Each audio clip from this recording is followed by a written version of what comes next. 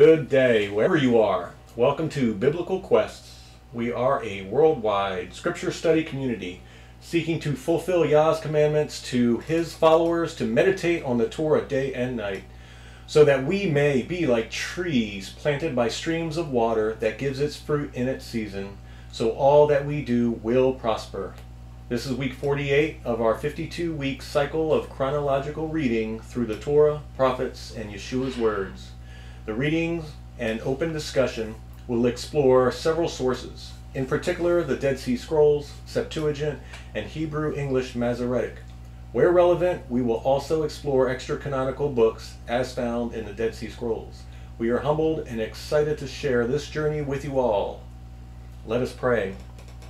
Father, may you be with us and speak through us, and may all that we say be moved by your Spirit. Father, we are seeking truth, we are seeking your ways, we are seeking to understand and be obedient to your will. May you uncover and unveil things in this study that may help us become better and more equipped in the kingdom and sharing our love and light to others. We ask in Yeshua's name. Amen. Amen. Okay, so this week portion, the Torah portion is from Deuteronomy chapter 20 through chapter 22. Prophet portion is Zephaniah chapter 2 through chapter 3, and Haggai chapter 1 through chapter 2, and Yeshua words include John chapter 17 through chapter 18. Deuteronomy chapter 20. If you go out to war against your enemies, and you see a horse and a chariot, an army larger than you shall not be afraid because of them. For Yahweh your God is with you, the one who brought you from the land of Egypt. And then when you approach the battle, then the priest shall come near and speak to the troops. And he shall say to them, Hear, Israel, you are near today to the battle against your enemies. Do not lose heart. You shall not be afraid, and you shall not panic, and you shall not be terrified because of them. For Yahweh your God is going with you to fight for you against your enemies to help you. And the officials shall speak to the troops, saying, Who is the man who has built a new house and has not dedicated it? Let him go and return to this house, so that he does not die in battle, and another man dedicates it. And who is the man that has planted a vineyard and has not enjoyed it? Let him go and let him return to his house, so that he does not die in battle, and another man enjoys it. And who is the man who got engaged to a woman and has not married her? Let him go and let him return to his house, so that he does not die in battle, and another man marries her. And the officials shall continue to speak to the troops, and they shall say, What man is afraid and disheartened? Let him go, and let him return to his house, and let him not cause the heart of his brothers to melt like his. And when the officials have finished speaking to the army troops, then they shall appoint commanders of divisions at the head of the troops. When you approach a city to fight against it, you must offer it peace. And then if they accept your terms of peace and they surrender to you, and then all the people inhabiting it shall be forced labor for you, and they shall serve you. But if they do not accept your terms of peace and they want to make war with you, then you shall lay siege against it. And Yahweh your God will give it into your hand, and you shall kill all its males with the edge of the sword.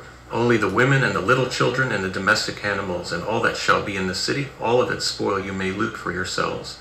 And you may enjoy the spoil of your enemies that Yahweh your God has given to you. Thus you shall do to all the far cities from you, which are not from the cities of these nations located nearby, but from the cities of these peoples that Yahweh your God is giving to you as an inheritance. You shall not let anything live that breathes. Rather, you shall utterly destroy them, the Hittites and the Amorites, the Canaanites and the Perizzites, the Hivites, and the Jebusites, just as Yahweh your God has commanded you, so that they may not teach you to do all their detestable things that they do for their gods, and thereby you sin against Yahweh your God.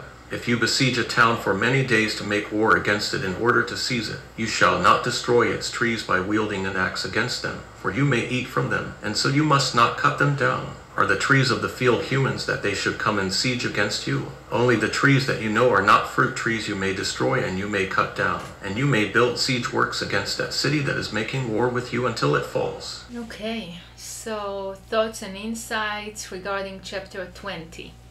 So first, I would like to start with verses 5, 8, and 9. In Hebrew, those verses mention the word shotrim, which literally in modern Hebrew means cups. In English translations, this word appears as judges, scribes, officials, or officers. In this week's portion, the LXX translated this word into scribes, while the DSS translated it into judges. So let us search for a second and third witness for the meaning of this word. We hear about Shotrim in Deuteronomy 16:18. You shall appoint judges and officials, in Hebrew Shotrim, for you in all your towns that Yahweh your God is giving to you throughout your tribes, and they shall render for the people righteous judgments. They are also referred to in Joshua 3:2 and 8:33. At the end of the 3 days, the officers passed through the midst of the camp. Then all Israel, foreigner as well as native, with the elders, officials, and judges stood on either side of the ark before the priests and the Levites who carried the ark of the covenant of Yahweh. In 1 Chronicles 26:29, 2 Chronicles 19:11, and 2 Chronicles 34:13, we are told that they were Levites.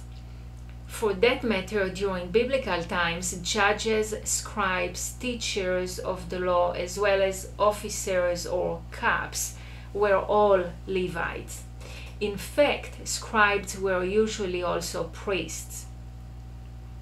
So I quoted here a few verses regarding the Shotrim, those officials, and as you can see, they are definitely not judges. From 1 Chronicles, Canaan and his sons were appointed to the duties outside of Israel as officials and as judges. 9:11, 2 Chronicles 19:11, and behold, Amariah the chief priest is over you in all matters of Yahweh, and Zebadiah the son of Ishmael, the governor of the house of Judah, in all matters of the king, and the Levites shall be before you as officials. Be strong and do well, may Yahweh be with the upright. And 2 Chronicles 34:13, and some of the Levites were scribes, officials, shotrim, and gatekeepers. And not about biblical judges. Unlike our current model of executive and judicial branches, in biblical times, judges had extensive role and responsibilities in law enforcement. They were involved in every stage of the process of investigating and confirming a transgression, collecting evidence, cross-examining witnesses, and issuing a verdict. It seems that biblical caps or shotrim always reported up a hierarchy to a higher rank. These higher ranks were usually judges, commanders, and ministers or princes. As demonstrated above and in other references, biblical caps, quote-unquote, were most certainly neither judges nor scribes.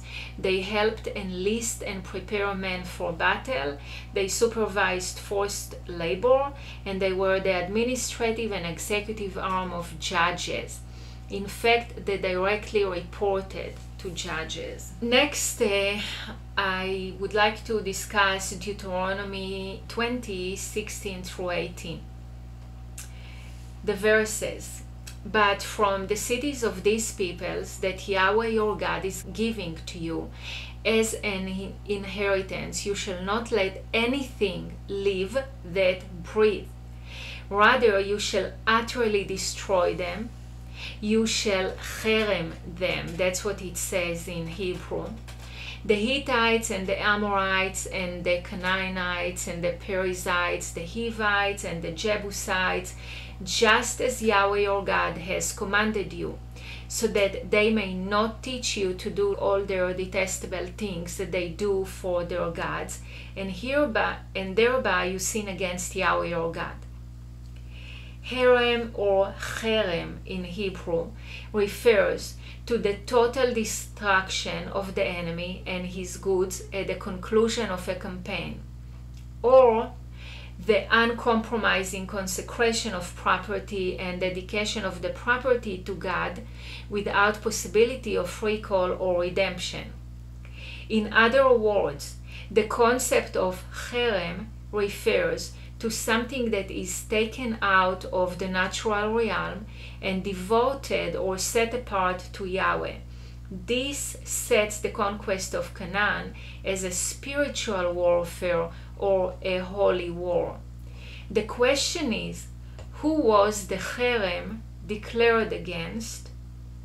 Please join me on this week's rabbit trail. First, let's start with who were the Canaanites. What was the nature of their religion?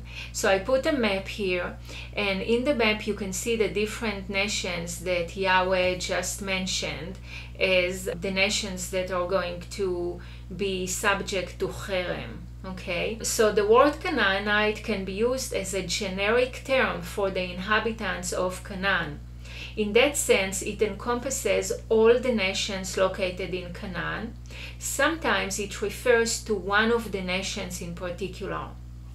The various nations of Canaan are listed in this week's portion, Deuteronomy 20:17, as well as in Genesis 15:19 through 21 and Deuteronomy 7:1 through 2.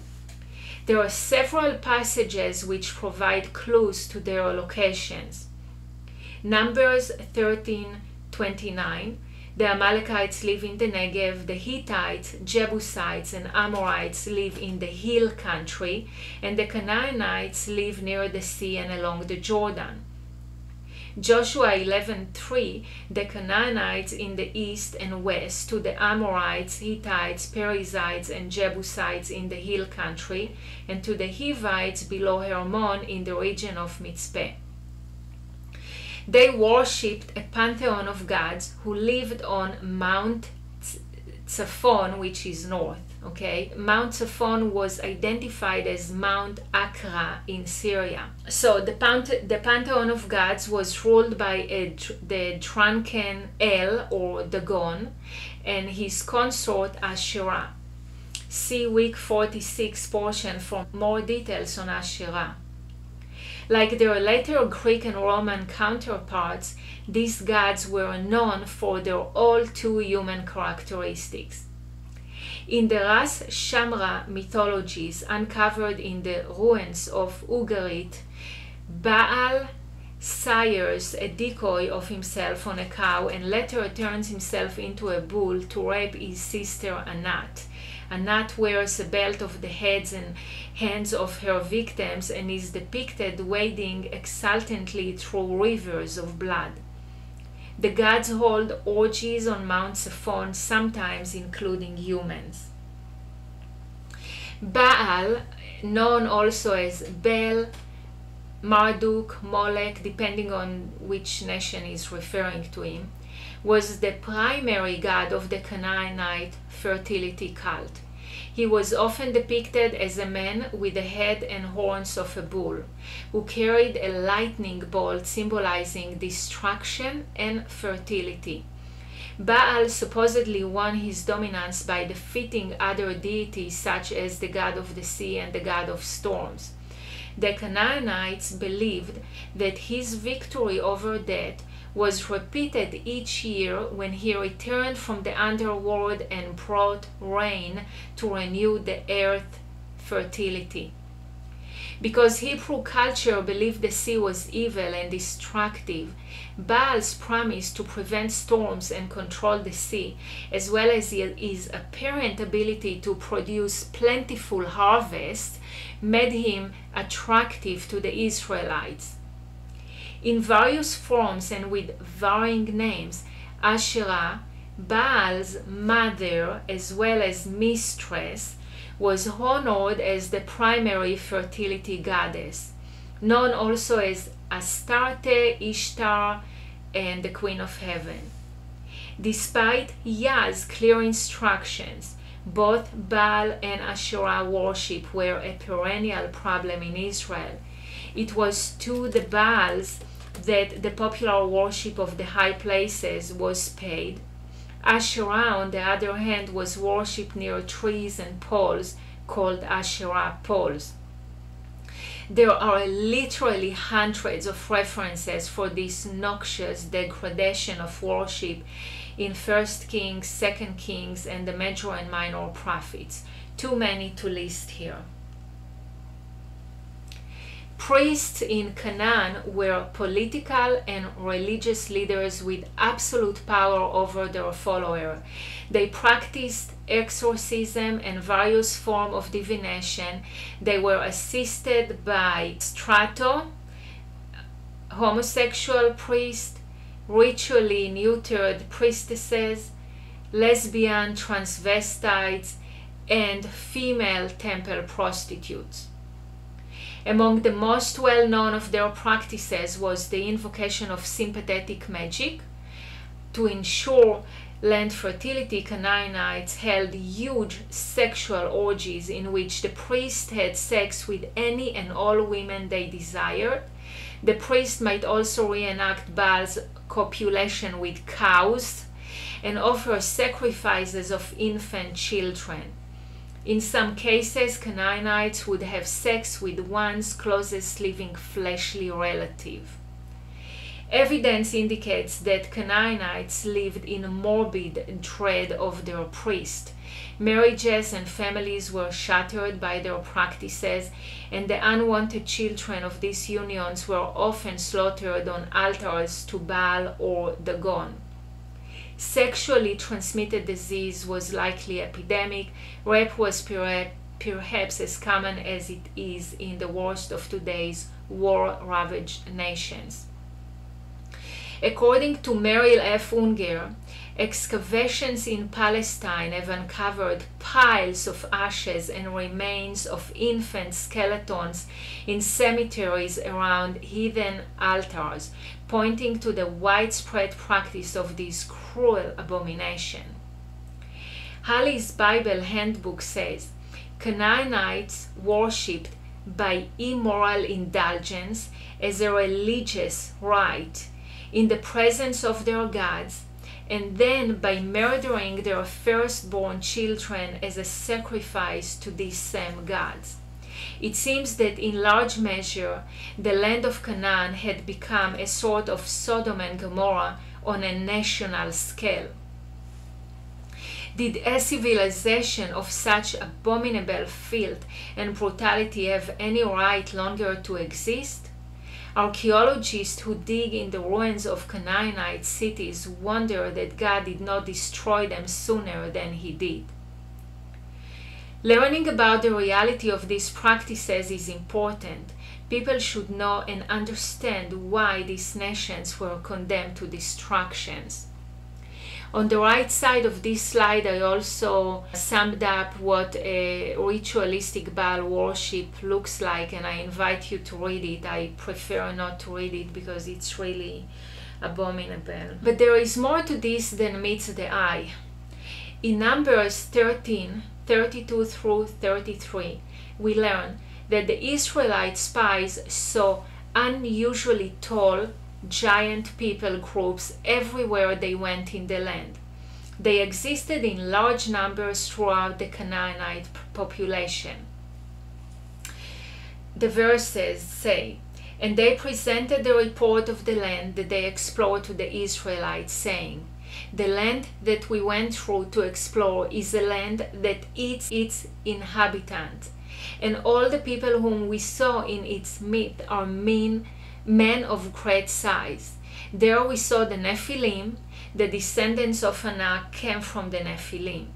And we were like grasshoppers in our own sight, and so we were in their eyes." And in Deuteronomy 9, 1 through 7, we learn the rationale for the cherem, annihilation, was the specific elimination of the descendants of the Nephilim. "Hear, O Israel, you are about to cross the Jordan today to go to dispossess nations larger and more numerous than you, great cities fortified with high walls, a great and tall people, the son of the Anakites, whom you know and whom you have heard of, it is said, who could stand before the sons of Anak? You should know today that Yahweh your God is the one crossing ahead of you as a devouring fire. He will destroy them, and he will subdue them before you. So you will dispossess them, and you will destroy them quickly, just as Yahweh promised you. You shall not say to yourself when Yahweh your God is driving them out before you, saying, because of my righteousness Yahweh brought me to take possession of this land. But because of the wickedness of these nations, Yahweh is driving them out before you. It is not because of your righteousness and because of the uprightness of your heart that you are coming to take possession of their land, but because of the wickedness of these nations, Yahweh your God is driving them before you, and in order to confirm the promise that Yahweh swore to your ancestors, to Abraham, to Isaac, and to Jacob. Okay. Now page 15. There are a range of verbs for what the conquest was supposed to do and what it did do, several of which don't speak of killing or annihilation. For example, to drive out, to dispossess, drive out again. Tons of references here. The conquest account begins in Moses' days in the Transjordan, which is specifically aimed at Sihon and Og. The latter is clearly a giant, and both are referred to as Rephaim, a term linked to the Anakim in Deuteronomy 2:11. Kings of the Rephaim or Amorites. Consequently, the conquest begins with giant clans in view. As one proceeds through the conquest in the book of Joshua, the subsequent uses of cherem coincide at places where Anakim giants were seen and known to be present. The particular usage frames the general instance. This is how Joshua sums up the conquest. Joshua 11:21 through 23. And Joshua came at the time and cut off the Anakim from the hill country, from Hebron, from the Beer, from Anab, and from all the hill country of Judah, and from all the hill country of Israel. Joshua devoted them to destruction with their cities. There was none of the Anakim left in the land of the people of Israel. Only in Gaza, in Gath, and in Ashdod did some remain. So Joshua took the whole land according to all that the Lord had spoken to Moses, and Joshua gave it for an inheritance to Israel according to their tribal allotments, and the land had rest from war. Notice that the conquest is defined as a success along specific lines: elimination of the Anakim from the hill country so that none of them were in Israel land. This is why the map-up that occurred afterward in the days of Joshua also focused on the elimination of the Anakim by Caleb. So I gave a link here at the bottom of this slide from Dr. Michael, The Giant Clans and the Conquest. It's a very interesting article, and he's promoting this concept that I'm promoting here, that the Anakim were most likely the subject of the cherem. Who were those Nephilim and Anakim? Genesis 6:4. The Nephilim were upon the earth in those days and also afterward, when the sons of Elohim, typically angels or supernatural beings, went into the daughters of humankind, and they bore children to them. These were the mighty warriors that were from ancient times, men of renown. To learn more about them, we turn to 3 extra-canonical books found in the Dead Sea Scrolls. The first one is the Book of Enoch, comprising over 100 chapters, still survive in its entirety in the Ethiopic language, and forms an important source for the thought of Judaism in the last few centuries BCE.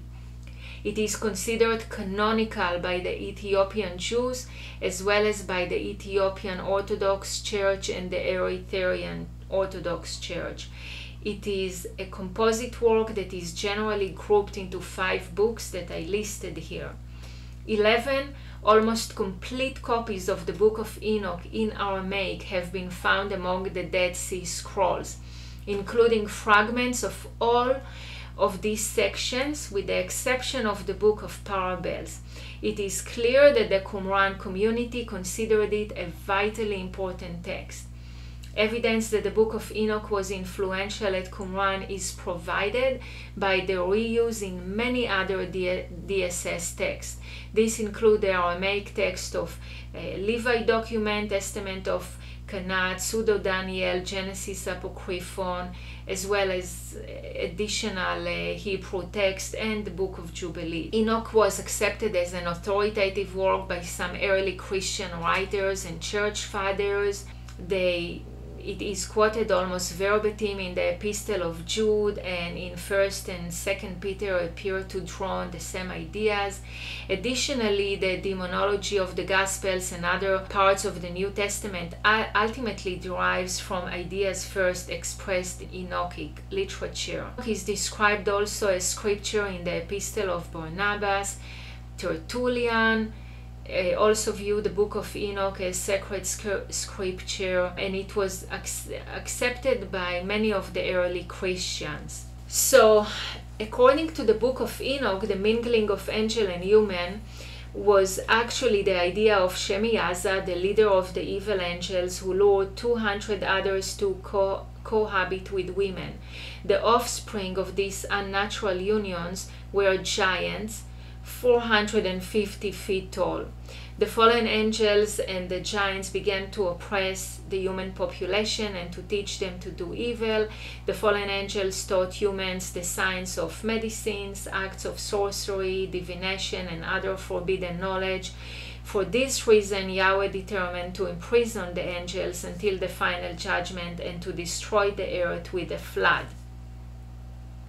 Enoch's efforts to intercede with heaven for the fallen angels were unsuccessful. No less intriguing is the fact that additional previously unknown or little known texts were discovered at Qumran. The most important of these is the Book of Giants. And the Book of Giants tells more or less the same story, except it goes into a little bit more details about the 2 sons of Shemiyaza. And another thing I wanted to mention is when you read these manuscripts, you can't help but hearing genetic engineering. So according to the Dead Sea Scrolls fragments of the Book of Giants, the angels that descended on earth observed the creations of the earth, humans, animals, and plants. And since they knew some of the secrets of heaven, they applied the teachings to the earthly creations in order to create different species by interbreeding the creatures of the earth. From other cultures and ancient writings, we can conclude that they experimented not only with animals, but they mixed human DNA with that of animals as well, producing all kinds of monsters that they most likely used as slaves, as seen from ancient reliefs like the ones found in Babylon. The Book of Jubilees, also known as the Little Genesis, is an ancient Jewish religious work of 50 chapters, considered canonical by Ethiopian Jews and by the Ethiopian Orthodox Church. About 15 Jubilee scrolls were found in 5 caves among the Dead Sea Scrolls at Qumran. All the scrolls were written in Hebrew, which makes this book very ancient, much older than what scholars would like us to believe. The Book of Jubilees also narrates about the story of how a group of fallen angels mated with mortal female, giving rise to Nephilim, a race of giants. I gave a few quotes from the Book of Jubilees here, and the last quote is very interesting. It basically tells us that the fallen angels' teachings came to dominate earth post-flood because there was a descendant called Canaan that found a writing of former generations had carved on the rock, and he read what was thereon, and he transcribed it and signed owning to it, for it contained the scientific, literally in Hebrew it says Mada, which is science, the scientific teaching of the watchers. So this person found this writing after Yes. the flood and then was able to Yes, and revived replicate replicated it and taught it to other people, and that's how the teachings were revived and passed on later. And what's interesting, the word that is used in the Book of Jubilee, and remember it's Hebrew, it wasn't even you can't even say it was translated, it was found in Hebrew. The word is Mada, and Mada is science. So that's really interesting. So a spiritual battle that started long before the conquest of Canaan. The conquest shouldn't be portrayed as random genocide or ethnic cleansing. The composition and wickedness of the Canaanite society was anticipated in Genesis 15:16 and described in moral and social terms in both Leviticus and Deuteronomy.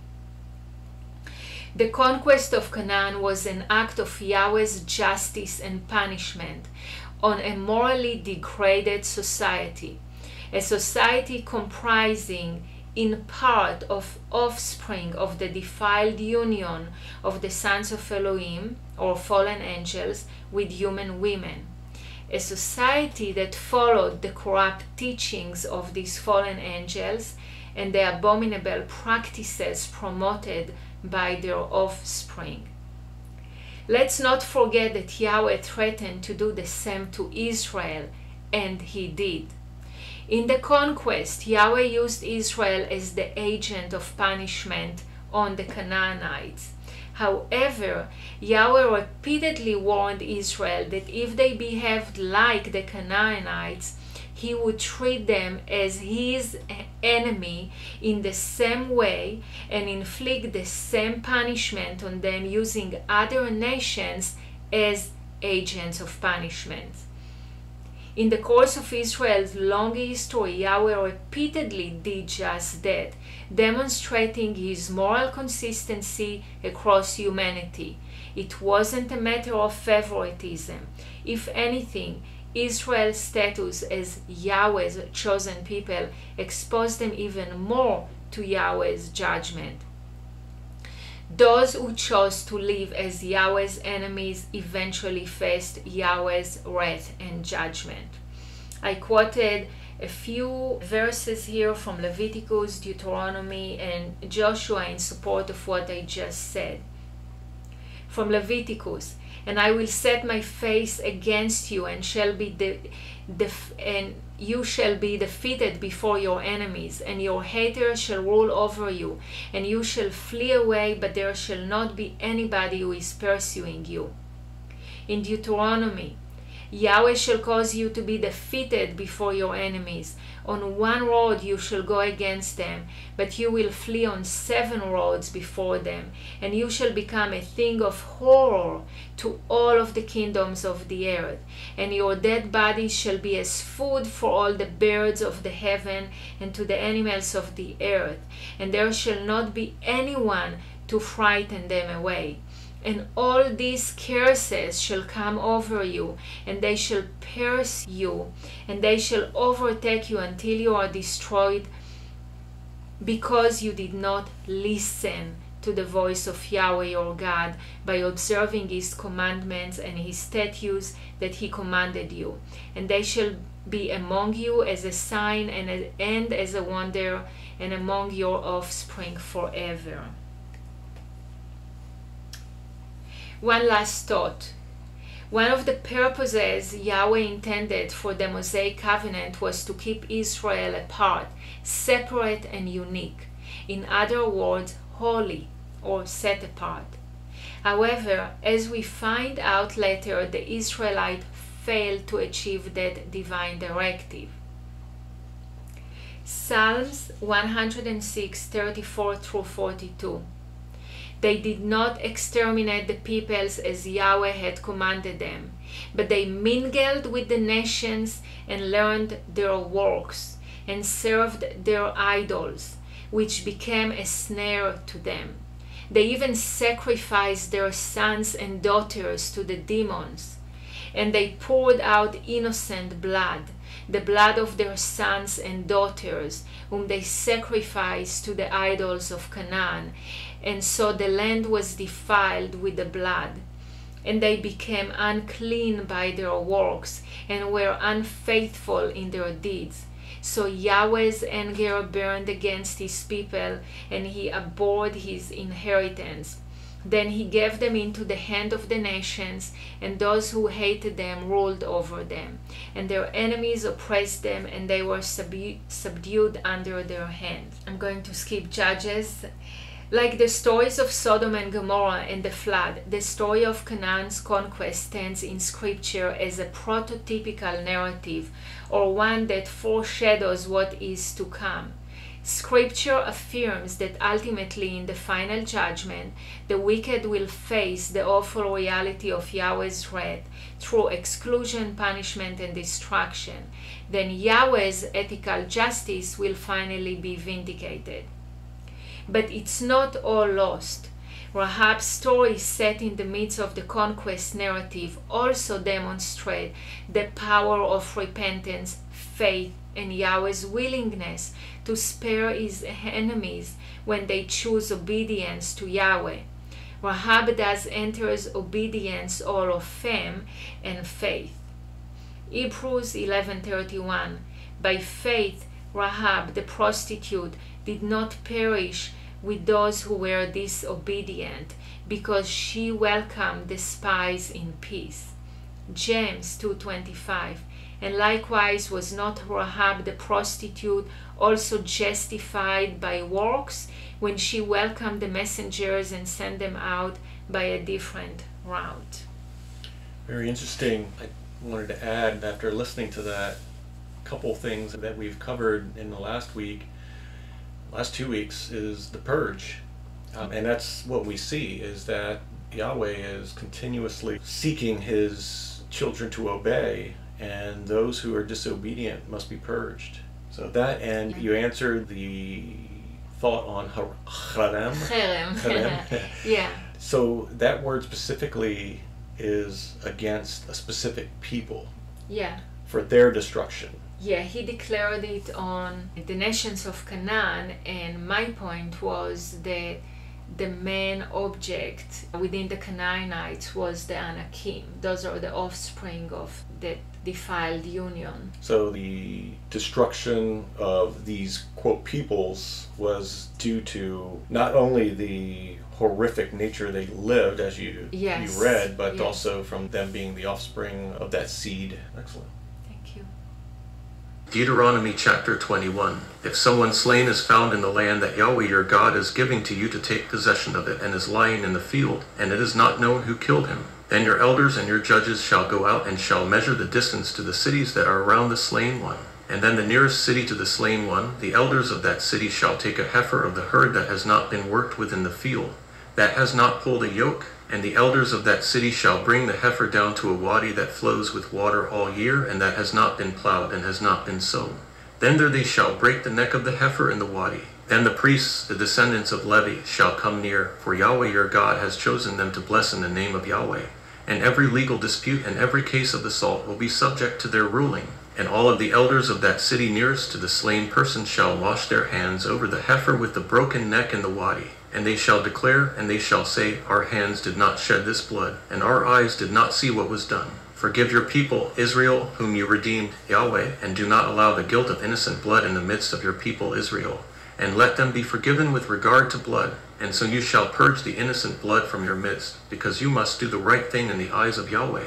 When you go out for battle against your enemies, and Yahweh your God gives them into your hand, and you lead the captives away, and among the captives a woman beautiful in appearance, and you become attached to her, and you want to take her as a wife. Then you shall bring her into your household, and she shall shave her head, and she shall trim her nails, and she shall remove the clothing of her captivity from her, and she shall remain in your house. And she shall mourn her father and her mother a full month, and after this you may have sex with her, and you may marry her, and she may become your wife. And then if you do not take delight in her, then you shall let her go to do whatever she wants. But you shall not treat her as a slave, since you have dishonored her. If a man has 2 wives, and the one is loved, and the other one is disliked, and the one loved and the one that is disliked have borne for him sons, if it happens that the firstborn son belongs to the one that is disliked, nevertheless it will be the case that on the day of bestowing his inheritance upon his sons, he will not be allowed to treat as the firstborn son the son of the beloved wife in preference to the son of the disliked wife, who is the firstborn son. But he shall acknowledge the firstborn son of the disliked wife by giving him the double portion of all that he has, for he is the firstfruit of his vigor. To him is the legal claim of the birthright. If a man has a stubborn and rebellious son who does not listen to the voice of his father and to the voice of his mother, and they discipline him, and he does not obey them, then his father and his mother shall take hold of him, and they shall bring him out to the elders of his city and to the gate of his town. And they shall say to the elders of his city, This our son is stubborn and rebellious. He does not obey us, and he is a glutton and a drunkard. Then all the men of his city shall stone him with stones and let him die. And so you shall purge the evil from your midst, and all of Israel will hear, and they will fear. And if a man commits a sin punishable by death, and so he is put to death, and you hang him on a tree, his dead body shall not hang on the tree, but certainly you shall bury him on that day. For cursed by God is one that is being hung. So you shall not defile your land that Yahweh your God is giving to you as an inheritance. I'll quickly recap it. On verse 9, it talks about unsolved murders. There was a typo here. What we read is, Not purging the innocent blood from your midst, because you do the right thing in the eyes of Yahweh, as we were just talking earlier about purging. So this purging, he's clarifying, you must do the right thing. And this statement of purging of innocent blood must be done. And I just wanted to point that out, that it's all because you must do the right thing. The marrying of female captives, the one thing I wanted to point out on that one, and that's in verses 10 to 14, a beautiful woman captive. So if they find favor in the captive and they see a beautiful woman and they want to marry her or have her, the requirement is for them to shave her head, cut her nails, and also it talked about her getting rid of the clothes of her captivity. So whatever she was wearing before, now she's going to be just wearing regular plain stuff. And I believe this is being done for a couple reasons. That a lot of these other nations would wear makeup and all of the, I guess you would say, adornery that they would wear. So here you're more or less humbling this woman, shaving her head, nails, getting rid of that type of clothing, and just having her look plain. And if this is more or less what I believe, to see, was it the beauty? Is it the beauty that you really wanted? Is this woman still beautiful to you after all of this that's done? And also during this 30 days, her mourning her parents, you also get to observe her behavior in that sense before you can make that commitment. So I see it as something that Yahweh is putting forth to keep the men from acting foolishly. So it's given a 30-day time to evaluate and also to eliminate the physical beauty that they, quote, fell in love with or liked, to really evaluate if this is the right decision for them to take this type of woman. That's so interesting to listen to your perspective on it, because something different. yeah, that's just so interesting. As a man, that's what you saw, and it's just fascinating to me that this did not occur to me when I read that verse. Oh, yeah, interesting. Yeah. Because what first caught me was it said a beautiful woman, and I'm like, okay, why would he say beautiful woman? And then as I read on what they were to do, I was like, okay, shaving the hair off, getting rid of the hair, the beauty of the hair, and then the nails, how the woman can do nails up, and then the clothing. And then also the 30 days of mourning they are to observe. And then the rebellious son we read in 18 to 21. This one can be tough for a lot of people, but you see here, it outlines exactly what's going on with this son, stubborn, rebellious, does not listen. And they discipline him, and he does not obey. Okay, so he's totally disrespecting the parents, not listening, not just total defiance. And then they bring him forth to the elders of the city so they can have judgment and basically prove it, be a witness that all of this is happening. And their son is still stubborn, rebellious, does not obey. He's a glutton and drunkard. So he's in front of the men of the city. We get from this statement that he was a drunkard, so he must have been of a drinking age. And I can't remember where else I read this, where this is also written, but he's more or less given another chance here by the elders, and if he still does not want to obey, then stone him. And once again here it says, you shall purge the evil from your midst. Very specific here on this rebellious son. It's stating, purge the evil, and all of Israel will hear and they will fear. So that was very interesting, and it gave clarity as to why you just don't beat your children and kill them. It's disciplining them, and it says he was constant in this. He just kept doing this. 22 to 23, if a man commits a sin punishable by death, hang him on a tree, bury him on that day, for cursed by Elohim is that being hung. So you should not defile the land. So you bury him that day and not let his dead body hang there overnight. And then we read in 1 Peter 2:21 through 25. You were called because Christ also suffered for you, leaving you an example, so that you should follow in his footsteps, who did not commit sin, nor was deceit found in his mouth, who when he was reviled did not revile in return, when suffering he did not threaten. He entrusted himself to the one who judges justly, who himself bore our sins in his body on the tree. So we see here, Yeshua was nailed to the tree. And what people understand this is that he had a crossbeam, and with that crossbeam that he carried, he was then nailed to a tree for his crucifixion. So, since I already used most of my quota of talking for today in my rabbit trail, I'll try to do it quickly. So, the verse that caught my attention, the 3 verses, 15 through 17, if a man has 2 wives, and the one is loved and the other one is disliked, and the one loved and the one that is disliked have borne for him sons, if it happens that the firstborn son belongs to the one that is disliked, nevertheless it will be the case that on the day of bestowing his inheritance upon his sons, he will not be allowed to treat as the firstborn son the son of the beloved wife in preference to the son of the disliked wife, who is the firstborn son, and so on. So, one of the hallmarks of Deuteronomy is the human treatment of the weak and marginal. The sons of lesser loved wife, regardless of the marriage arrangements, would have been especially vulnerable to being mistreated. So, this law is clearly, in my eyes, it's clearly linked to Jacob's giving Reuben's firstborn rights to Joseph in Genesis. This case of a favored wife and her firstborn plays an important role in the Jacob and Joseph narratives. Leah's son Reuben was Jacob's firstborn and should have received the inheritance and rights of the firstborn as opposed to Rachel's firstborn son Joseph. And yet Genesis strongly implies, even if it does not say this outright, that Joseph and not Reuben is given the birthright. When Jacob blesses his son at the end of Genesis, Reuben is not blessed but cursed. Jacob explicitly recognizes Reuben's status as the firstborn, but at the same time explained that Reuben is being rejected by him on account of Reuben's sin with Bilhah in Genesis 35:22. In contrast, in his private conversation with Joseph, Jacob tells him that he is receiving an extra portion beyond that of his brothers. A comparison of this text about Joseph's double portion and Jacob's curse of Reuben implies that Joseph is receiving the birthright in place of Reuben. First Chronicle makes explicit what is implicit in Genesis.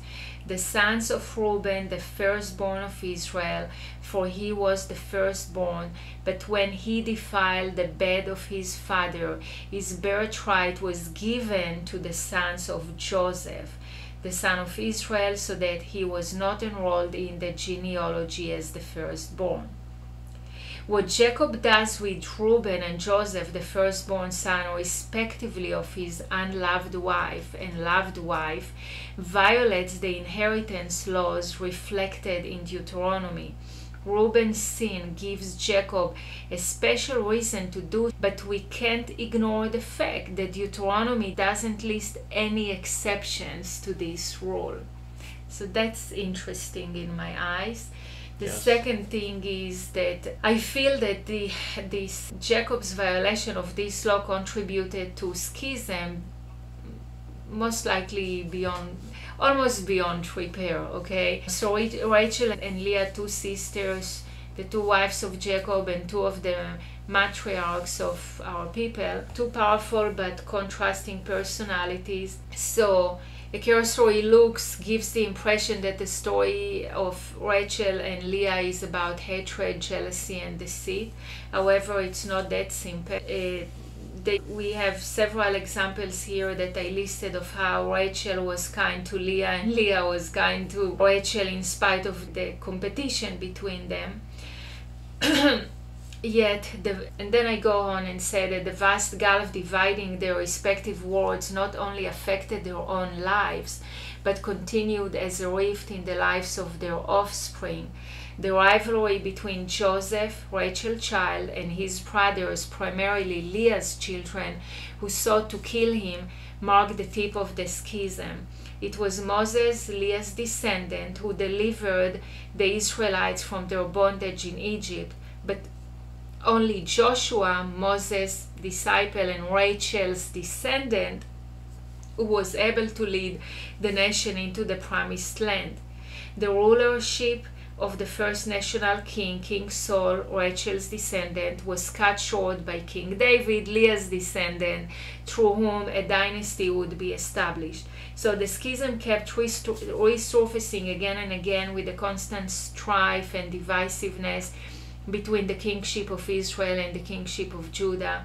However, an interesting point to note is that the kingdom of Judah was comprised of the tribes of Judah, Leah's descendant, and Benjamin, Rachel's descendant, as well as much of the tribe of Levi, Leah's descendant. So it's like ups and downs all along. That's interesting. Back and forth, and then it's a mixture. Yes, exactly.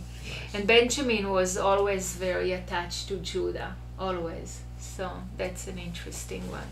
Deuteronomy chapter 22. You shall not watch the ox of your neighbor or his sheep or goat straying and ignore them. Certainly you shall return them to your neighbor. And if your countryman is not near you or you do not know who he is, then you shall bring it to your household, and it shall be with you until your countryman seeks after it, and you shall return it to him. And thus also you shall do regarding his donkey, and thus you shall do concerning his garment. And so you shall do with respect to all of the lost property of your countryman that is lost from him, and you find it. You are not allowed to withhold help. You shall not see the donkey of your neighbor or his ox fallen on the road, and you ignore them. Certainly you must help them get up along with him. The apparel of a man shall not be put on a woman, and a man shall not wear the clothing of a woman, because everyone who does these things is detestable to Yahweh your God. If a bird's nest is found before you on the road in any tree or on the ground, and there are chicks or eggs, and the mother is lying down on the chicks or the eggs, you shall not take the mother along with the young. You shall certainly let the mother go, but you may take the young for yourselves. Do this so that it may go well for you, and you may live long in the land.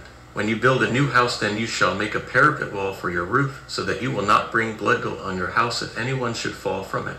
You shall not sow your vineyard with differing kinds of seed, so that you shall not forfeit the whole harvest, both the seed that you sowed and the yield of the vineyard. You shall not plow with an ox and with a donkey yoked together. You shall not wear woven material made of wool and linen mixed together. You shall make tassels for yourselves on the four corners of your clothing with which you cover yourself. If a man takes a woman and he has sex with her, but he then dislikes her, and he accuses her falsely, and he defames her, and he says, this woman I took and I lay with her, and I discovered that she was not a virgin, then in defense the father of the young woman shall take, along with her mother, and together they must bring out the evidence of the virginity of the young woman to display it to the elders of the city at the city gate. And then the father of the young woman shall say to the elders, I gave my daughter to this man as wife, but he now dislikes her. And now look, he has accused her falsely, saying, I did not find your daughter a virgin, but here is evidence of the virginity of my daughter. And they shall spread the cloth out before the elders of the city. Then the elders of that city shall take the man, and they shall discipline him. Then they shall fine him 100 shekels of silver, and they shall give them to the father of the young woman, for he defamed an Israelite young woman. and she shall become his wife. He will not be allowed to divorce her all his days. But if this charge was true, and the signs of virginity were not found for the young woman, and then they shall bring out the young woman to the doorway of the house of her father, and the men of her city shall stone her with stones, and she shall die, because she did a disgraceful thing in Israel by playing the harlot in the house of her father. And so you shall purge the evil from your midst. If a man is found lying with a married woman, then they shall both die, both of them, the man who lay with the woman and the woman also. So you shall purge the evil from Israel. If it happens that a young woman, a virgin, is engaged to a man, and a man finds her in the town and lies with her, then you shall bring out both of them to the gate of that city, and you shall stone them with stones so that they shall die. The young woman because she did not cry out in the town, and the man because he violated his neighbor's wife. And so you shall purge the evil from your midst. But if the man finds the young engaged woman in the field, and the man overpowers her, and he has sex with her, then the man only must die who lay with her. But you shall not do anything to the young woman, for there is not reckoned against the young woman a sin deserving death. It is similar to when a man rises up against his neighbor and murders him, a fellow human being. Just so is this case. For he found her in the field. The engaged young woman cried out, but there was no rescuer to help her. If a man finds a young woman, a virgin who is not engaged, and he seizes her and he has sex with her, and they are caught, and the man who lay with her shall give to the father of the young woman 50 shekels of silver, and she shall become his wife, because he violated her, and he is not allowed to divorce her during his lifetime. A man may not take the wife of his father, and so he may not dishonor his father. Okay, so I must say this chapter is full of goodness, all kind of goodies that I could have discussed forever, but I chose not to because I already produced enough slides for this evening. There was a lot, and I only touched on 3 that I picked on this. I did not want to touch the whole woman piece because that would have taken many slides to talk that one out. So I'm just going to touch quickly on these 3. The first 2 on verses 9 and 11. It goes back to that mixing and different seeds and different woven materials. It's all about that purity and not mixing of things. As we've seen with the fallen angels and the humans, you're not to mix those. Everything must stay with its kind. So we see in verse 9, you shall not sow your vineyard with different kinds of seed. And that matches up with what was spoken of in Leviticus 19:19. You must keep my statutes. As for your domestic animals, you shall not cause the 2 different kinds to breed. As for your field, you shall not sow 2 different kinds of seeds. And a garment of 2 different kinds of woven material should not be worn on you. And that goes with 11. You shall not wear woven material made of wool and linen mixed together. And once again, back to Leviticus 19:19, where it says 2 different kinds of woven material. So the way I'm reading that and what I've looked up is most people don't go with the wool and the linen mixture, obviously because it's specifically mentioned. But the question is, what about any other type of materials that's mixed? So if you're wearing a cotton shirt, should it be strictly cotton and not cotton and rayon or whatever? Or is it talking about organic materials, wool and linen? Does the organic materials count? Or is it not? Because it's not specifically mentioned. Or do you just take it as I mentioned, 2 different materials, period? I'll lay that out. What do you think? I want to say that whenever I see these verses, both in Leviticus and Deuteronomy, for me it spells that way beyond this, that if we are not supposed to mix 2 different materials in one fabric, or we are not even supposed to mix 2 different animals on the same plowing the same field, then of course we cannot mix genes and we cannot tamper with DNA. So for me, I see here the basic of genetic engineering and how we are forbid from doing anything that might imply, that might cause any defilement of the original creation, any tainting of the original creation. And looking at the words, I was thinking about, what about dogs, different breeds of dogs? And the wording here says, you shall not cause. So I guess if it happens, but you shall not be causing it and I guess breeding different mixtures. You shouldn't be the cause of it. And based on the extra canonical books that I mentioned before, we can see that the fallen angels and their offspring were engaged actively in contaminating God's creation by intermixing and breeds and contaminating DNA, and that's why the flood occurred. And I do feel when you look at science, especially in the last couple of decades, they are actively genetically engineering everything, including mixing human genes with animal genes or plant genes. So I really do feel that these are like the days of pre-flood days. Yeah, because we see the mixture of different species, and that's where we get a lot of what we know as of today in the pantheon, or the mythological creatures, half horse, half human, the centaurs, the satyrs, the mermaids, all of that stuff. And then here in verse 12, you shall make tassels for yourselves on the four corners of your clothing, which you cover yourself. We see it also outlined in Numbers 15:37-40. Speak to the children of Israel, and you shall let them make for themselves fringes upon the borders of their garments throughout their generations. And ye shall put upon the fringes of the borders a blue lace, and ye shall look on them, and ye shall remember all the commandments of the Lord and do them. Ye shall not turn back from your imaginations and after the sight of your eyes and the things after which you were going whoring, that ye may remember and perform all my commands, and ye shall be holy unto your God. And we see that these tassels are a reminder of obedience, and the children of Israel are reminded that's why they are to wear these, to remember the commands of the Lord and be obedient to them. And when you look up the terms about four corners of your clothing, the term four corners, we've seen that idiom in other places, the four corners of the earth. And so when you're talking about the idiom, it's all around. You could take the thought of wearing tassels literally all around, maybe on the bottom of your shirt, how someone would have little tassels all the way around. We've seen that on dresses and etc. But nowadays it's taken as four tassels on four edges or corners of your shirt. I personally wear two because I covered two sides, which is all around. To me, it's either minimum of two or maximum of however many you could fit on. So that's at least my thought.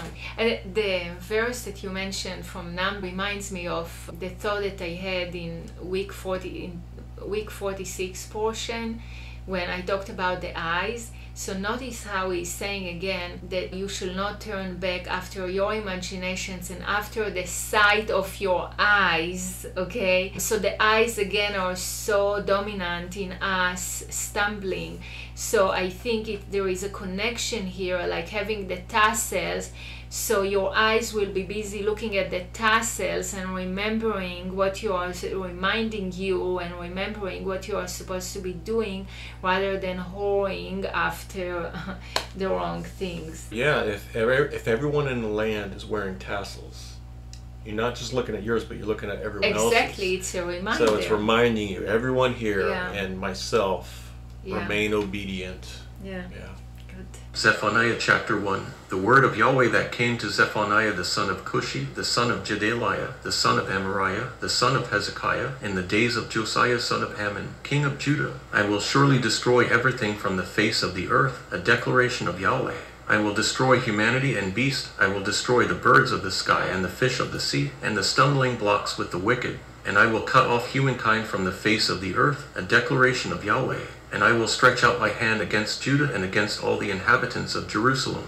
And I will cut off from this place the remnant of Baal, and the name of idolatrous priests with the priests, and those who bow down on the rooftops to the hosts of heaven, and those who bow down, swearing to Yahweh but also swearing by Milcom, and those who turned back from following Yahweh, and who did not seek Yahweh, and did not inquire of him. Be silent before the Lord Yahweh, for the day of Yahweh draws near. For Yahweh has provided a sacrifice, and has consecrated his guests. And it will happen on the day of the sacrifice of Yahweh, I will punish the officials, and the sons of the king, and all those who dress in foreign clothing.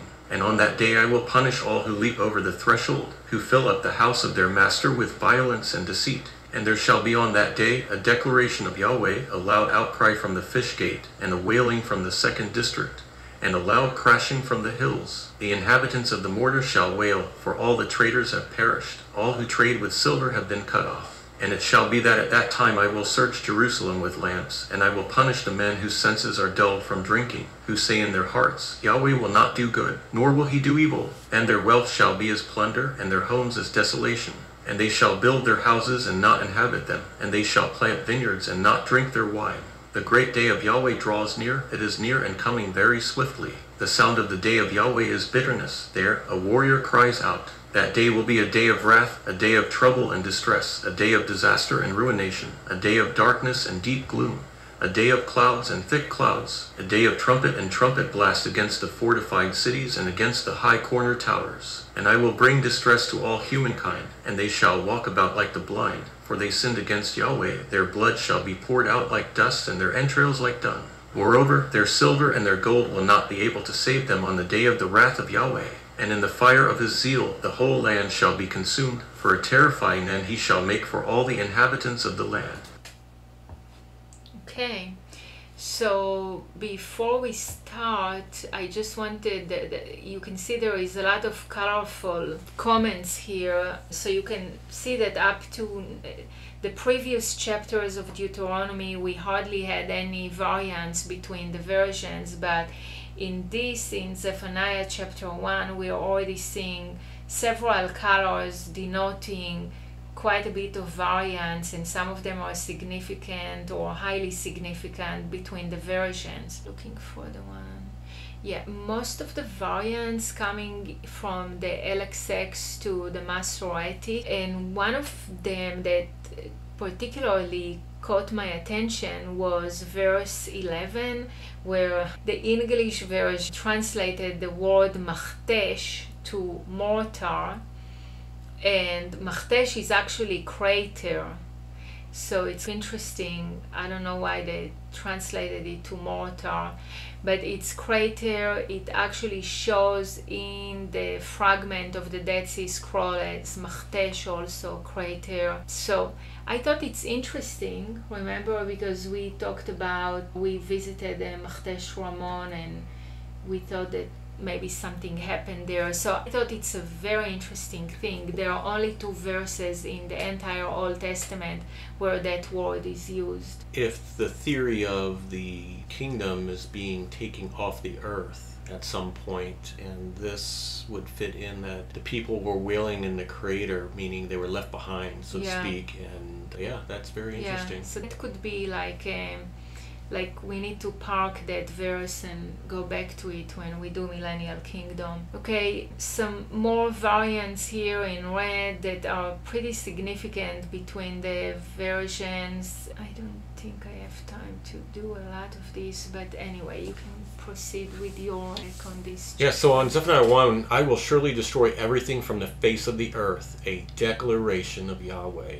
And this was declared during the days of Josiah, son of Ammon, king of Judah, through Zephaniah. On that day, and we see this term many times, on that day, etc., the day of Yahweh. He's saying here, on that day, be silent before Yahweh. We've seen that in similar phraseology in Revelation, where all of heaven will be silent for 30 minutes.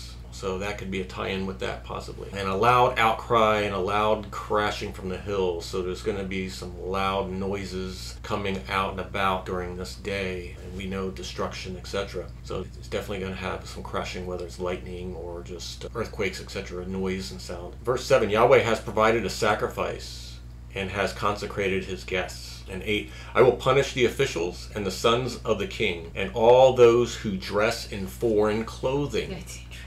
So why would he mention this in Zephaniah, that Yahweh will punish the officials, the sons of kings, and all those who dress in foreign clothing? We read in Matthew 22, 8 through 14, this piece here. Then he said to his slaves, the wedding celebration is ready, but those who had been invited were not worthy. Therefore, go out. This is Yeshua giving a parable of this marriage ceremony.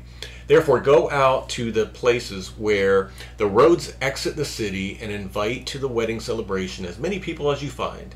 And those slaves went out into the roads and gathered everyone whom they found, both evil and good. And the wedding celebration was filled with dinner guests. But when the king came in to see the dinner guests, he saw a man there not dressed in wedding clothes.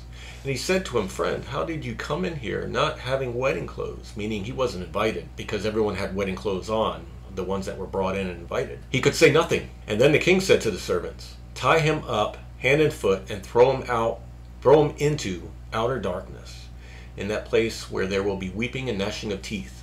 For many are called, but few are chosen. So it's very interesting that he mentions this, and it totally ties in with this parable of this wedding ceremony that Yeshua uses. What's happening in this time? Verse 9, I will punish all who leap over the threshold, who fill up the house of their master with violence and deceit. So who are these leapers? We read in Psalms 84:10, because better is the day in your courtyards than 1,000 elsewhere. I would rather be at the threshold of the house of my God than to dwell into tents of wickedness. There's no leaping or crossing unless invited or qualified.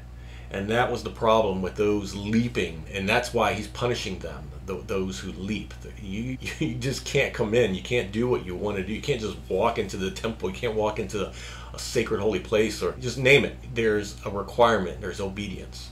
And then 12, I will search Jerusalem with lamps, and I will punish the uninterested. And I put in there uncommitted, depending on how you want to translate that word. And in 15 and 16, that day will be a day of wrath, trouble, distress, disaster, ruination, darkness, deep gloom, clouds, thick clouds, a day of a trumpet. Okay, so we see here, he's going to search the land first with lamps. And I referred that to the 10 virgins, the 5 wise and the 5 foolish, searching through those who are committed, and he's going to punish the uncommitted.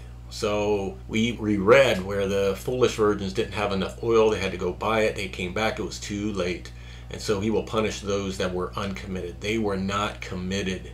And that's what you get out of that parable of the 10 virgins. And then I read back on that day, wrath, judgment, etc., and the day of trumpet. And the whole land shall be devoured by the fire of his jealousy. For he will make an end, a terrible end, to them all that dwell in the land. And so that day is also marked by a trumpet. So however you want to take that, there's so many things we could tie in with that, but we have a day of trumpets. Will that be on that day, or is it just marked by that day of a new day of a trumpet that will signify it? We'll see if we find out or not in this lifetime. So I just had one comment here on the Zephaniah 1:4, and I will stretch out my hand against Judah and against all the inhabitants of Jerusalem, and I will cut off from this place the remnant of Baal, going back to Baal, and the name of idolatrous priest, and in Hebrew it's Kmarim, with the priest Kohanim. So the word, I was shocked to see that word because I thought it's modern Hebrew word, but it's used twice in the Old Testament. And I checked, it was used in the Dead Sea Scroll also, so it's not an invention of rabbinical Masoretic version. So the word Kmarim refers to idolatrous priest. In its 2 other appearances in the Bible, Josiah removed the idolatrous priest, again it's using the word Kmarim, who offered incense to Baal, to the sun, to the moon, to the constellation, and to all the host of heaven. And in Hosea, indeed his people will mourn for it, and his idolatrous priest, again Kmarim, will wail over it, over its glory, because it has departed from it. So the second word, Kohanim, is the normal term for priest and is used for both legitimate and idolatrous priest in the Bible. This may indicate that some legitimate priests function also as idolatrous priests. And then I just quoted from Jeremiah 32:26 through 35. And the word of Yahweh came to Jeremiah, saying, Look, I am Yahweh, the God of all flesh. Is anything too difficult for me? Therefore, thus says Yahweh, Look, I am going to give this city into the hand of the Chaldean, and into the hand of Nebuchadnezzar, the king of Babylon, and he will capture it. And the Chaldeans who are fighting against this city will come and set this city on fire, and they will burn it. and the houses where they have made smoke offerings on the roofs to Baal, and where they have devoted libations to other gods, in order to provoke me to anger. For the people of Israel and the people of Judah were doing only evil in my eyes from their youth. And then he goes on and says, for this city has been for me a cause of my anger and of my wrath from the day that they built it, even until this day. So I will remove it from my sight. And then he mentions their kings, their officials, their priests, and their prophet, and the men of Judah, and the inhabitants of Jerusalem. All of them did evil in his eyes. They set up their abominations in the house that is called by my name, to defile it. They build the high places of Baal that are in the valley of Ben Hinnom, to present their offering, their sons and their daughters to Molech. Molech is another name for Baal. So when we look at the Testament of Levi, which is another manuscript found in the Dead Sea Scrolls, and by the way, each time you see a blue highlighted in blue with underline, just click on it. There is a link that will take you to an ebook or a PDF online for that book that I mentioned. So the Testament of Levi warns his children as follows: and in the 7th week shall become priests who are idolaters, adulterers, lovers of money, proud, lawless, lascivious, abusers of children and beasts. Wow. And after their punishment shall have come from the Lord, the priesthood shall fail. Okay, and when Rob and I last year started doing a side project of the chronology based on the Book of Enoch and Jubilees, and we came across this Testament of Levi, and when we put it within the chronology that we understand based on the Book of Enoch, it happens exactly during the what was it? The 7th week, I think, is the second temple. Period. The second temple period. Yeah. Anyway. Yeah, it's very sad to see how Judah is in total defilement, in abominations. They go from this holy, righteous people, and over time, compromising, and then you finally get to a point where you're sacrificing to Molech and so forth. Yeah, it's just so sad. Yeah. Zephaniah chapter 2. Gather yourselves together. Now gather together, O nation having no shame. Before the birth of the decree, the day flies away. Before the fierce anger of Yahweh overtakes you, before the day of the anger of Yahweh overtakes you, seek Yahweh, all you afflicted of the land who have fulfilled his law. Seek righteousness, seek humility. Perhaps you will be concealed on the day of the anger of Yahweh. For Gaza will be abandoned, and Ashkelon is a desolation. As for Ashdod, at noon they will drive her away, and Ekron shall be uprooted. Woe to you, inhabitants of the region of the sea, people of the Cherethites! The word of Yahweh is against you, O Canaan, land of the Philistines, and will destroy you until there is no inhabitant. And you, O region of the sea, shall become pastures and meadows for shepherds, and sheep pens for the flocks. And it shall become a region for the remnant of the house of Judah, upon them they shall graze, and in the houses of Ashkelon they shall lie down in the evening. For Yahweh their God shall be mindful of them, and he will restore their fortunes. I have heard the reproaches of Moab and the scorning of the Ammonites, with which they have taunted my nation and made boasts against their territory. Therefore, as I live, a declaration of Yahweh of hosts, the God of Israel, Moab shall be as Sodom, and the Ammonites like Gomorrah, a place of weeds and salt pits, and a desolation forever. The remnant of my people shall plunder them, and the remainder of my nation shall possess them. This shall be for them in place of their pride, because they mocked and boasted against the people of Yahweh of hosts. Yahweh will be awesome against them, for he will destroy all the gods of the earth and all the lands of the nations. Each in its place will bow down to him. You also, O Cushites, they shall be killed by my sword. And he will stretch out his hand against the north, and he will destroy Assyria, and will make Nineveh a desolation, a dry wasteland like the desert. Herds shall lie down in her midst, every wild animal of the nation. Even the desert owl and the screech owl shall lodge on her capitals. A voice shall hoot in the window, rubble on the threshold, for the cedar is laid bare. This is the city of rejoicing that lived securely, the one saying in her heart, I am, and there is none besides me. How she has become a desolation, a lair for wild animals. Everyone who passes by her hisses and shakes his fist. So a few things I want to point out on Zephaniah chapter 2 is when he talks about in verse 3, seek Yahweh, all you meek of the land who have fulfilled his law. Seek righteousness, seek humility. So he's giving us clarity here.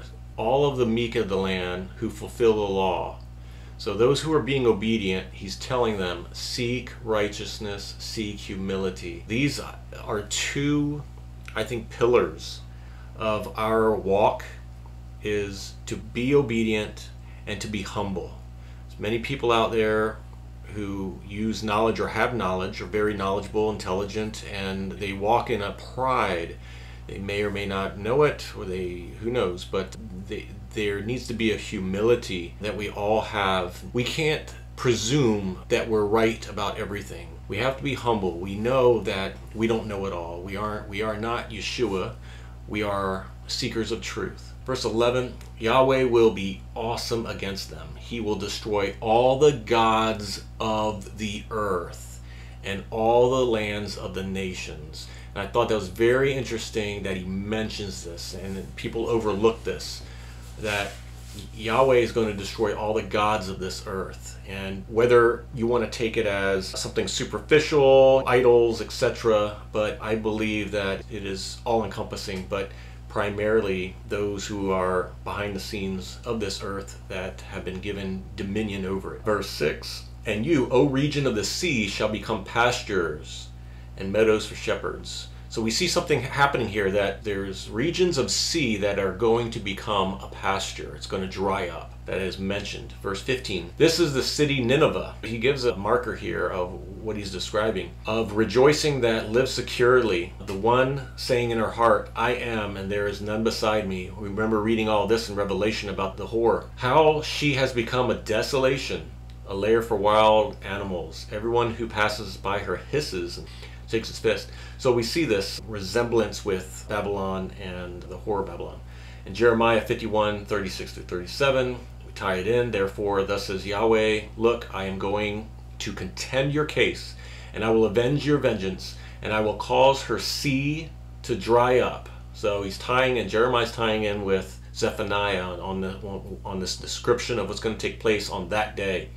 And I will cause her foundation dry up. And Babylon, see, Zephaniah is using the term Nineveh, and then here in Jeremiah, he's using the term Babylon, will become as a heap of stones, a layer of jackals, and an object of horror, and an object of hissing without inhabitants.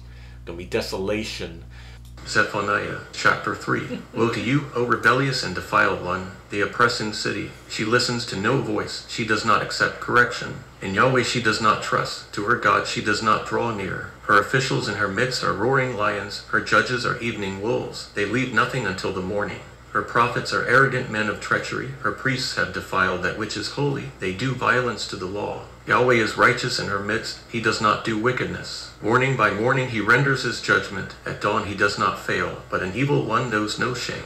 I have cut off nations, their strongholds are deserted. I have laid waste their streets, so that none pass through. Their cities have been destroyed and are without a man, without an inhabitant. I have said, surely she will fear me, she will accept discipline. Then her dwelling place will not be cut down, nor all that I have brought upon her. Surely they rise early, they make all their deeds corrupt. Therefore wait for me a declaration of Yahweh, for the day of my rising as a witness. For my decision is to gather nations, to assemble kingdoms, to pour out my wrath upon them, all my burning anger. For by the fire of my anger all the land shall be consumed. Because then I will make the speech of the nations pure, that all of them might call on the name of Yahweh, to serve him in unison. From beyond the rivers of Cush my worshippers and the daughter of my scattered ones shall bring my offering. On that day you shall not be humiliated on account of all your deeds by which you have rebelled against me. For then I shall remove from your midst those exulting in your pride, and you shall no longer be haughty in my holy mountain. And I will leave in your midst a people afflicted and poor, and they shall take refuge in the name of Yahweh. The remnant of Israel shall not do wickedness, they shall not speak deception, nor shall a deceitful tongue be found in their mouth. For they shall graze and lie down, and none shall frighten them. Shout for joy, O daughter of Zion. cry aloud, O Israel. Rejoice and be jubilant with all your heart, O daughter of Jerusalem. Yahweh has annulled your judgments. He has turned away your enemies. The King of Israel, Yahweh, is in your midst. You shall no longer fear misfortune. On that day it shall be said to Jerusalem, Fear not, O Zion, your hands shall not hang limp.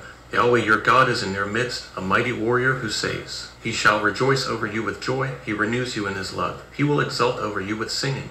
I will gather those of you grieving on account of the feast. They were raising against her a reproach. Behold, at that time I will deal with all your oppressors. I will save the lame and gather the outcast. I will change them from shame to glory and renown throughout the whole world. At that time I will bring you in, at the time of my gathering you together. For I will make you renowned and praised among all the nations of the earth when I restore your fortunes before your eyes, says Yahweh. Zephaniah 3. Woe to you, O rebellious and defiled one, the oppressing city. So here we go, back to Nineveh, back to Babylon. I have cut off nations, their strongholds are deserted, laid waste to the streets, none pass through.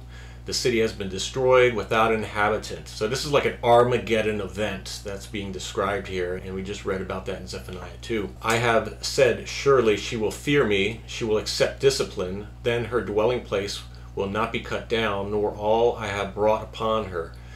Instead, they rise early, they make all their deeds corrupt. So they don't repent. So all of this destruction, all of this judgment, and they still do not repent. So we see this pattern over and over of what's going on. Therefore, wait for me, a declaration of Yahweh, for the day of my rising as a witness. For my decision is to gather nations, to assemble kingdoms, to pour out my wrath upon them, all of my burning anger. By the fire of my anger, all the land shall be consumed. This Armageddon event. And as we are looking at this, as we read different prophets describing similar events, whether it's all describing the same event or if it's describing multiple events. The question, is it cycles?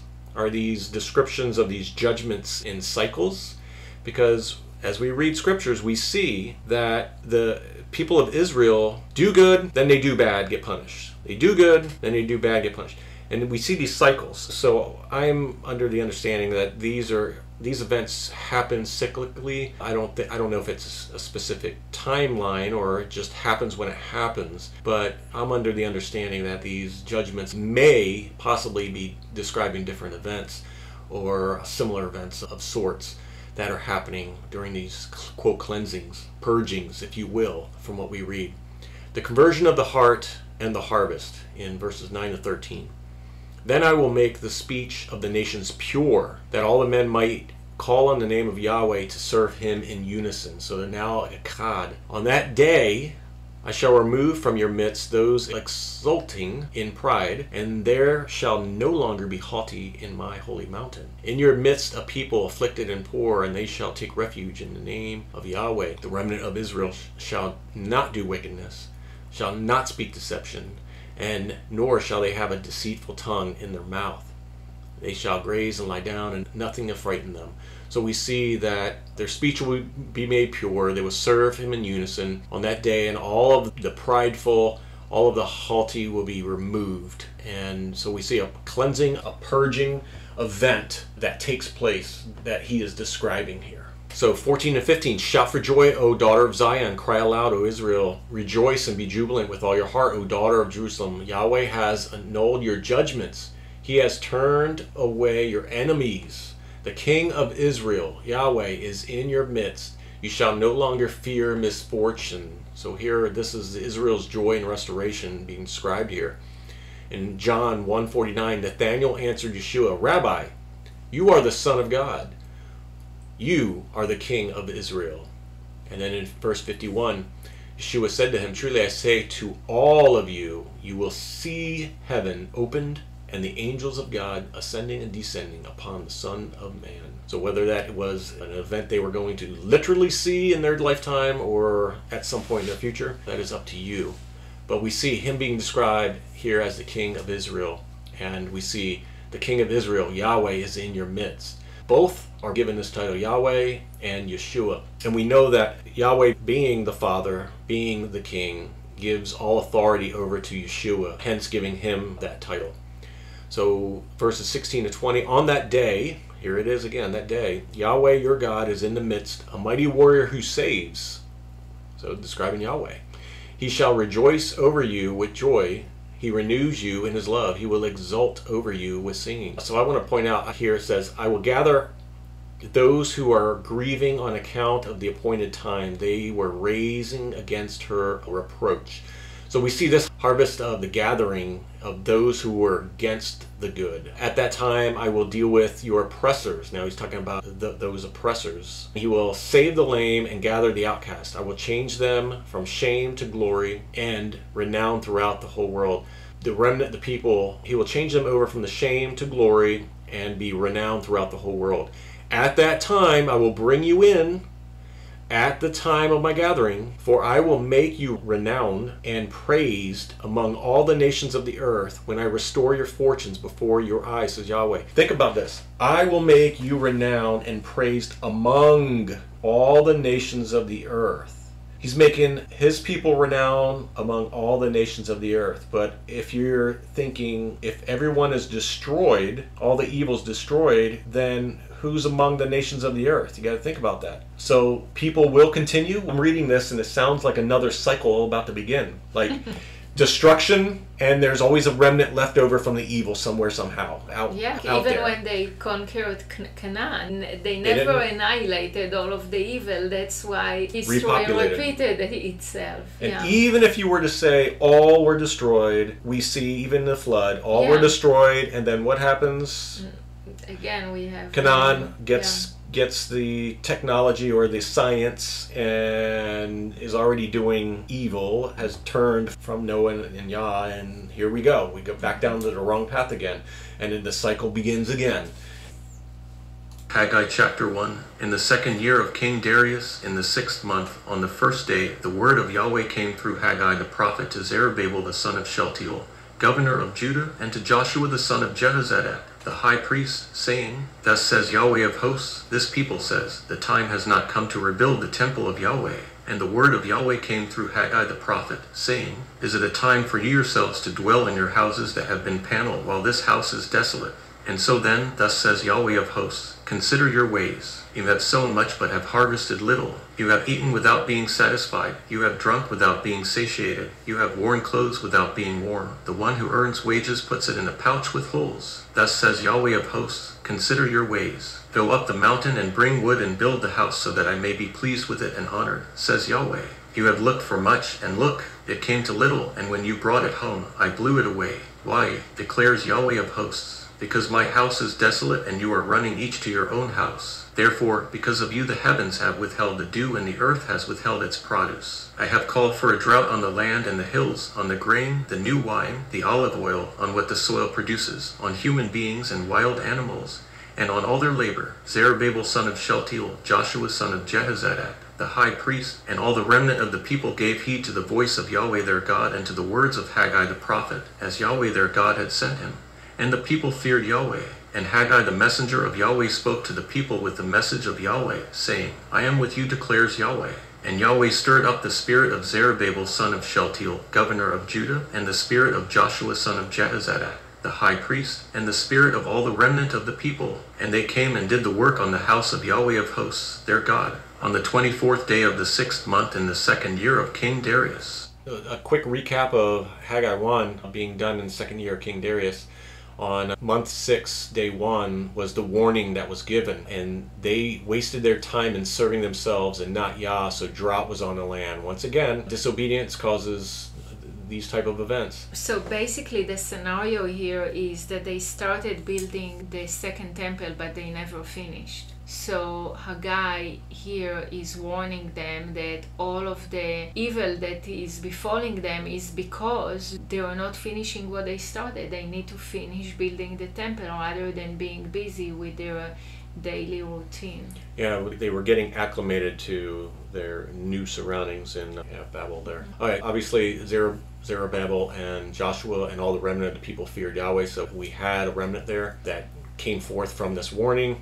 And then on the 24th of that month, because they feared, they revered, and obeyed, they were used to rebuild the house of Yahweh. So here we go. That's good. Haggai chapter 2. In the 7th month on the 21st day, the word of Yahweh came through Haggai the prophet, saying, Speak now to Zerubbabel son of Shealtiel, governor of Judah, and to Joshua son of Jehozadak, the high priest, and to the remnant of the people, saying, Who among you is left that saw this house in its former glory? And how do you see it now? Does it seem like nothing to you? But now take courage, Zerubbabel, declares Yahweh. Take courage, Joshua son of Jehozadak, the high priest, and take courage, all the people of the land, declares Yahweh. Do the work, because I am with you, declares Yahweh of hosts, according to the promise that I covenanted with you when you came out of Egypt. My spirit is with you, do not be afraid. For thus says Yahweh of hosts, once again, in a little while, I will shake the heavens and the earth and the sea and dry land. I will shake all the nations so that the treasure of all the nations will come, and I will fill this house with glory, says Yahweh of hosts. The silver is mine and the gold is mine, declares Yahweh of hosts. The latter glory of this house will be greater than the former, says Yahweh of hosts. And in this place I will give peace, declares Yahweh of hosts. On the 24th day of the 9th month, in the 2nd year of Darius, the word of Yahweh came to the prophet Haggai, saying,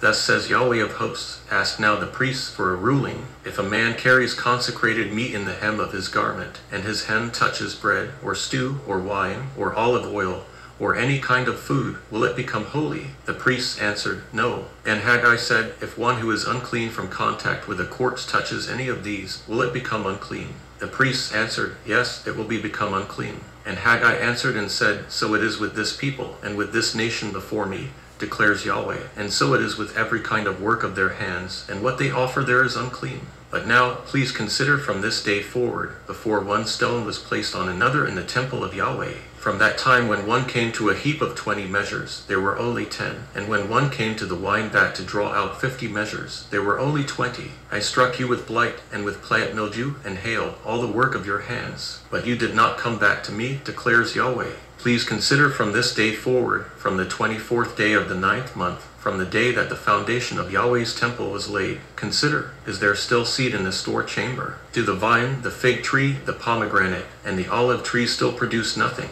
From this day forward I will bless you. And the word of Yahweh came to Haggai a second time on the 24th day of the month, saying, Say to Zerubbabel, governor of Judah, I am going to shake the heavens and the earth, and I will overthrow the thrones of kingdoms and destroy the military strength of the kingdoms of the nations. I will overthrow chariots and their drivers, horses and their riders will fall, every one by the sword of another. On that day, declares Yahweh of hosts, I will take you, Zerubbabel son of Shealtiel, my servant, declares Yahweh, and I will make you a signet ring, for I have chosen you, declares Yahweh of hosts. The coming glory of the temple, according to the promise, my spirit is with you, that is being spoken of. And he talks about in a little while prophecy in Haggai 2. And then on 9:24, the foundation's laid and blessings for defiled people. Zerubbabel is chosen as a signet on that day. And here it says that Yahweh chooses him. And we see that a seal here, engravings of a seal as a model for cutting names and inscriptions on precious stones and gold plates, a template. So that signet is, that term is like an engraving of a seal that Zerubbabel was chosen as. And we see in 2 Timothy 2:19, however, the solid foundation of Elohim stands firm, having this seal.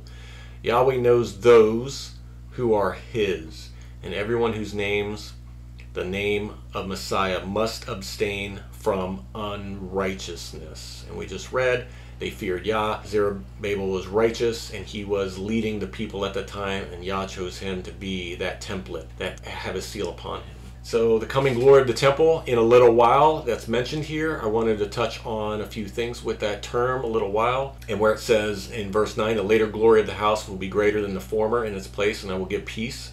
We read in Jeremiah 51:33, for thus says Yahweh of hosts, the El of Israel, the daughter of Babylon, here we go, we're talking about this, is like a threshing floor at the time of the trodden down, just a little while, and the time of the harvest will come to her. Revelation 20, verse 3, and threw him, talking about the dragon, into the abyss, and shut it and sealed it from above him, in order that he could not deceive the nations again until 1,000 years are completed. After these things, it is necessary for him to be released for a short time, a little while. Daniel 7:11-12, then I kept looking because of the sound of the boastful words which the horn was speaking. I kept looking until the beast was killed, and its body was destroyed and given to the burning fire. The rest of the beast's dominion was taken away with an extension of life for an appointed season of time. And I believe that appointed season time is during that short time, that little while time, which is after the beast was destroyed. His dominion will come back. Daniel 7:25-26, and he will speak against the Most High, wear down the saints of the Most High, and they will be handed over to him for a time, times, and half time. But the court will convey for judgment, and his dominion will be taken away, annihilated, and destroyed forever. And I know I hypothesized time and half of time, possibly being one time is 100 years, a times is 200 years, and half a time is like 50 years. So possibly 350 years of the short season is a possibility. John chapter 17. Yeshua said these things, and lifting up his eyes to heaven, he said, Father, the hour has come. Glorify your Son, in order that your Son may glorify you, just as you have given him authority over all flesh, in order that he would give eternal life to them, everyone whom you have given him. Now this is eternal life, that they know you, the only true God, and Yeshua Messiah, whom you have sent. I have glorified you on earth by completing the work that you have given me to do. And now, Father, you glorify me at your side with the glory that I had at your side before the world existed.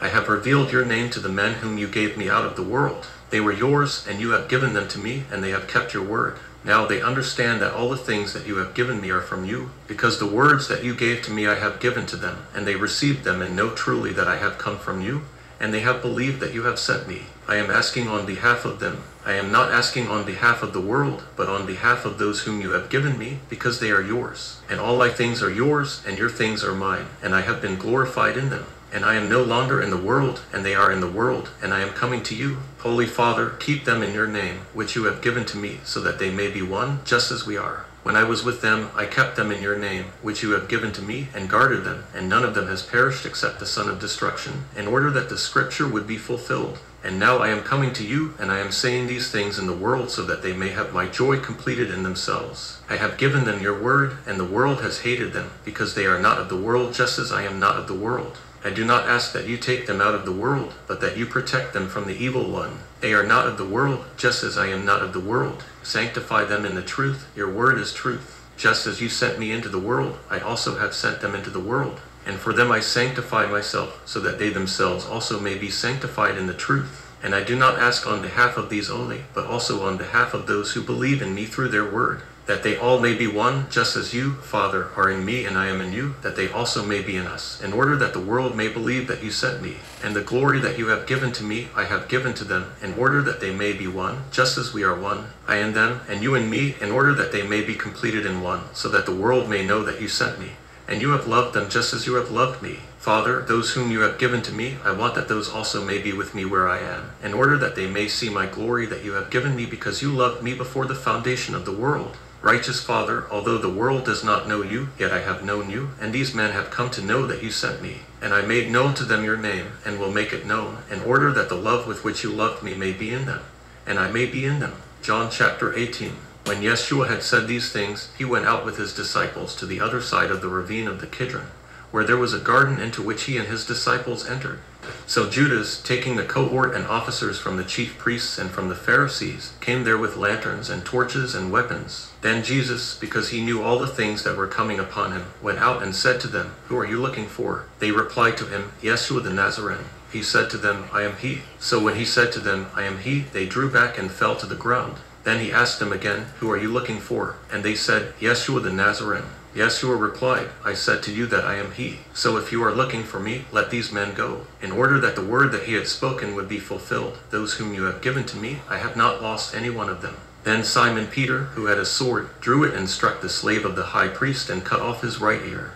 So Yeshua said to Peter, Put the sword into its sheath. The cup that the Father has given me, shall I not drink it? Then the cohort and the military tribune and the officers of the Jews seized Yeshua and tied him up, and brought him to Annas first, for he was the father-in-law of Caiaphas, who was high priest that year. So Simon Peter and another disciple followed Jesus.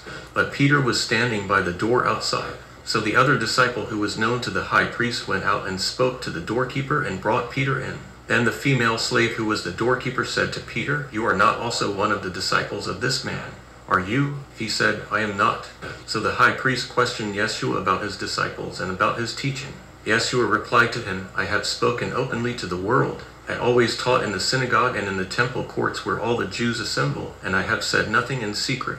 Why are you asking me? Ask those who heard what I have said to them. Behold, these people know what I said." Now when he had said these things, one of the officers who was standing by gave a slap in the face to Jesus, saying, "Do you reply to the high priest in this way?" Yeshua replied to him, "If I have spoken wrongly, testify about what is wrong. But if I have spoken correctly, why do you strike me?" Then Annas sent him tied up to Caiaphas the high priest. Now Simon Peter was standing there and warming himself. So they said to him, "You are not also one of his disciples, are you?" He denied it and said, "I am not." One of the slaves of the high priest, who was related to the one whose ear Peter had cut off, said, "Did I not see you in the garden with him?" So Peter denied it again, and immediately a rooster crowed. Then they brought Yeshua from Caiaphas to the governor's residence. Now it was early, and they did not enter into the governor's residence so that they would not be defiled, but could eat the Passover. So Pilate came outside to them and said, "What accusation do you bring against this man?" They answered and said to him, "If this man were not doing evil, we would not have handed him over to you." So Pilate said to them, "You take him and judge him according to your law." The Jews said to him, "It is not permitted for us to kill anyone," in order that the word of Yeshua would be fulfilled that he had spoken, indicating by what sort of death he was going to die. Then Pilate entered again into the governor's residence and summoned Yeshua and said to him, "Are you the king of the Jews?" Yeshua replied, "Do you say this from yourself, or have others said this to you about me?" Pilate replied, "I am not a Jew, am I?